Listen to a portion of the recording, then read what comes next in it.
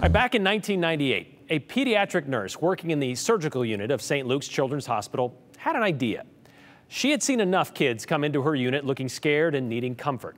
And in a sterile setting like pre or post surgery, that comfort couldn't come from just anywhere, but it could come from a teddy bear made especially for them by a group of women who meet every Wednesday, every week. In a meeting room at Boise's Dick Eardley Senior Center, you'll find... Hi, Jeannie. Well, seniors. Love your hair. But this... Good morning, Janice. ...isn't your normal... How are you? ...senior sewing circle. It's the Teddy Bear Factory. Original.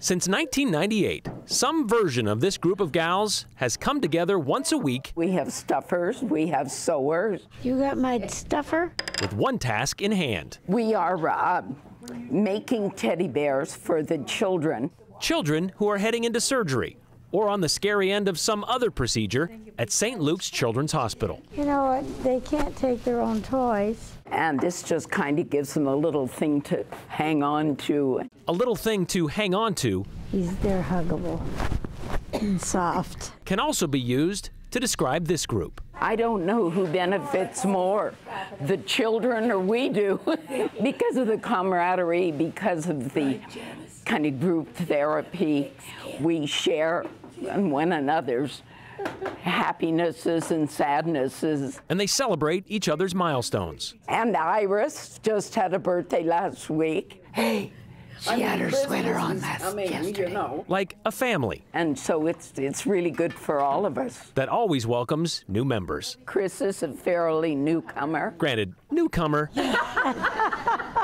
takes on a new meaning Good one. Here. I love what we're doing. But some of these ladies, like 81-year-old Jan Cundiff, But I love the ladies. have been doing this for more than a decade. You know, the time's gone so fast, I didn't realize that. I found a home. Not even a paralyzed vocal cord I'm so quiet.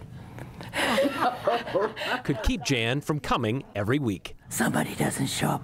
Where are they at? How come they're not here? Who's missing today? Some days when nearly a dozen do show up. Grace and Beatrice. Between the batting And we go through a lot. and the banter, They probably sanded it too, don't you think? they can build dozens of bears, It's got a nice face. which add up to 45,686 quite a bit over the years, since 1998. which has meant a lot It's a lot of bears. to a lot of kids. It's interesting because we've had people stop in and say, oh, our daughter has one of those, got so many years ago.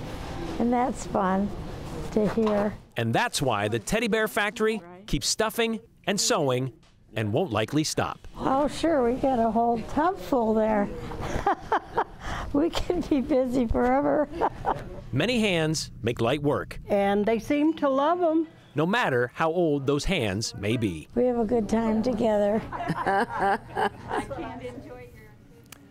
Those ladies are there every Wednesday from 9 to 11 in the morning. 45,000 bears they've done so far. So how do they pay for all of those? Well, the group told us St. Luke's kicks them a couple $100s each year, but mostly it comes from donations, either materials like the batting or the flannel, but they'll gladly take money as well. Jan, who showed up with the stuffing, said she just recently bought 6 20-pound boxes of that stuffing for $386. So they go through a lot of it, about 10 pounds a week. And if you'd like to donate, they ask you to drop off materials or even a check made out to the Teddy Bear Factory at the Dick Eardley Senior Center by Fort Boise.